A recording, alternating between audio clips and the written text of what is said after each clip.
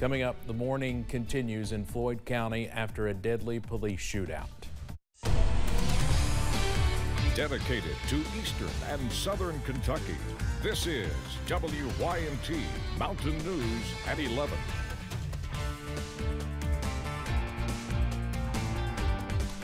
Good evening, I'm Steve Hensley. Communities across Floyd County and the mountains continue to grieve for the officers killed in Thursday's shootout in Allen.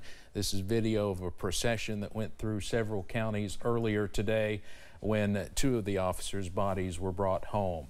Floyd County Deputy William Petrie and Prestonsburg Police Captain Ralph Frazier were killed, along with K-9 Officer Drago. And just moments ago, more sad news. Prestonsburg Police posted on Facebook that K-9 handler Jacob Chaffins has also died from his injuries. WYMT's Keaton Hall joins us now with a look at what we know so far. Keaton. Steve, days of mourning are ahead for the city of Allen as their main street turned into a war zone on Thursday. It's not a police officer shot, or multiple police officers in this case. These are human beings. These are people with children, spouses, and mom and dads. And their world will never be the same. Deputy William Petrie and Captain Ralph Frazier were killed in a shootout Thursday night in Allen. Police say Lance Storrs opened fire on officers who were trying to serve him warrant in a domestic violence situation. They served their community well, and they done a good job doing it. And there's a hole now that won't be filled, and we'll miss them greatly. In total, 6 officers and 1 emergency management official were hit in the shootout. 1 has been treated and released. 2 are still in the hospital. And news breaking late Friday night of a 3rd death. K-9 handler Jacob R. Chaffins. This guy had it seemed to be a plan, and he pretty much executed that plan almost to precision. 1 officer needed to be treated for carbon monoxide poisoning after hiding under a cruiser for hours. Shots pelting 1 cruiser with K-9 Drago inside. The dog also died from its injuries. Friday afternoon, a procession as the 2 fallen officers made their way back home from Frankfort. Well, it's heartbreaking. You know, anytime you have a loss of life, not only did I work with these people, these were our friends. And as a community, we have to stick together and push through it together. And we do ask everybody to keep those officers in thoughts and prayers and those families as well. Well, we've not heard anything about funeral arrangements yet, but we will be sure to pass those along when we get them. Yeah, you would think it would probably be after the 4th of July holiday, but we'll keep you updated. Certainly, I know you'll keep us updated over the holiday weekend here. Well, Keaton, thank you very much. And again, we want to pass along the latest news, and that is that another officer has died. We're just getting that confirmed literally about 5 minutes ago. Jacob Chaffins with Prestonsburg Police, who was the K-9 handler, has also died. Now, we also got an update tonight on Floyd County Emergency Management Director Joe Reynolds, who was injured in the shooting. The family posted on Facebook he had surgery on damage to his eye today. They say he will need another surgery in a few weeks. They say their hero is stable, he's talking, and vitals are good. The suspected gunman made his first appearance in court this morning. Lance Storrs made an appearance via video conference from the Pike County Detention Center where he is being held. He faces 2 counts of murder, 2 counts of attempted murder, and several additional charges. After the hearing, County Attorney Keith Bartley described what the scene of the shooting was like when he arrived. And when I say it's a war zone, when I pulled into this area, we're talking about people in fatigues, people with body armor, people with night vision, people with assault weapons. If that's not a war zone, I don't know what it is. And when I get out of the car, there's bullets raining down on us. It's a war zone. Judge Eric Hall has set a preliminary hearing for July 11th and has set Storrs' bond at $10 million. A small group of community members began to pray near the shooting scene tonight, and they say they plan to every night as long as officers are still recovering in hospitals. Grayson Passmore shows us how much these officers and their families mean to this tight-knit community. And something like this that happened, you know, it's a tragic event. We never dream of anything like that happening in a small town like this, because everybody knew each other, you know, and always willing to help in any way that they could.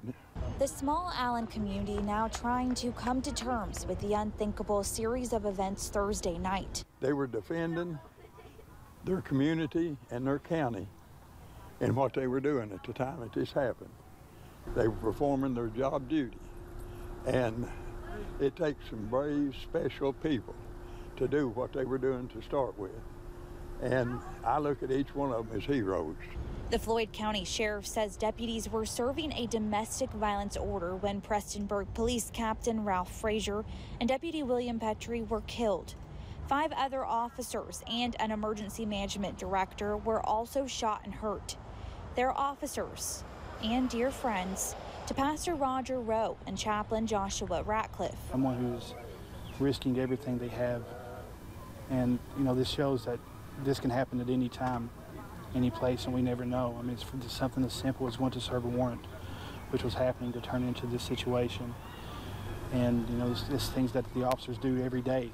Rowe and Ratcliffe lead a small group in prayer and song as they gather for the heroes injured and the heroes they've lost. At a time like this, it's hard to pray. So right now it's a togetherness to bring people together to be able to pray. And that's one consolation to hold on to and to look at, that one of these days we will be together again. In Floyd County, Grayson Passmore, WKYT. People from the Pikeville community also gathered this evening for a prayer vigil honoring the lives lost and lives changed during last night's shooting. With song, prayer, and a candlelight circle, people gathered to send their love and thoughts to the families of William Petrie, Ralph Frazier, and everyone impacted by the barricade situation that shocked the Allen community. Those involved say it was an impromptu call to action with a desire to show the neighboring community that they are not alone. For those families who were, affected and have loved ones who are in the hospital, and for the, those officers who lost their life, we just wanted everybody to know that we're in this together. We love them. We're praying for them.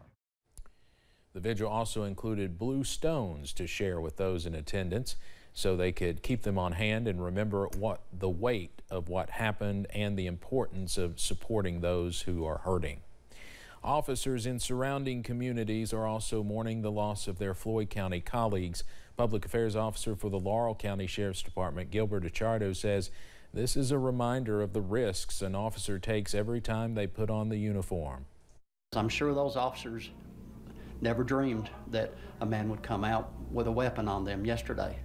And it just reminds us it's dangerous out there.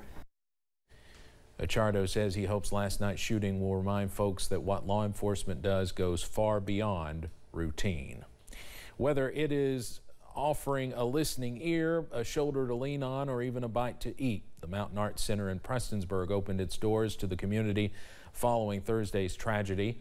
Multiple mental health and religious organizations set up inside the MAC. Executive Director of the MAC, Joe Campbell, says he and his team wanted to extend a helping hand to the community. It's just natural for myself and my team. That's what we're here for. The local officers, we worked with them a lot in different events and things, and so they were part of the community. So we really want to be here for them, and it just feels natural. That's what we're here for. Chris Wooldridge with Frontier Behavioral Health says if you were unable to attend grief counseling but would still like to speak to someone, you can still reach out to them for help. The city of Pikeville says it will now be rescheduling its 4th of July fireworks. Officials say Pikeville PD and Pikeville Fire typically prepare the shows several days in advance, and the show is being postponed so they can assist the city of Prestonsburg and Floyd County as they deal with the aftermath of the Allen shooting. The show will now take place on Friday, July 8th, beginning at 9:45 p.m.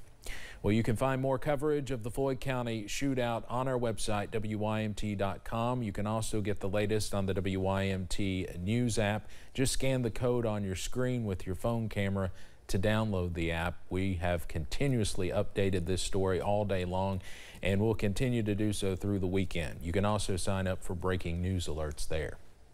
We'll be right back with weather.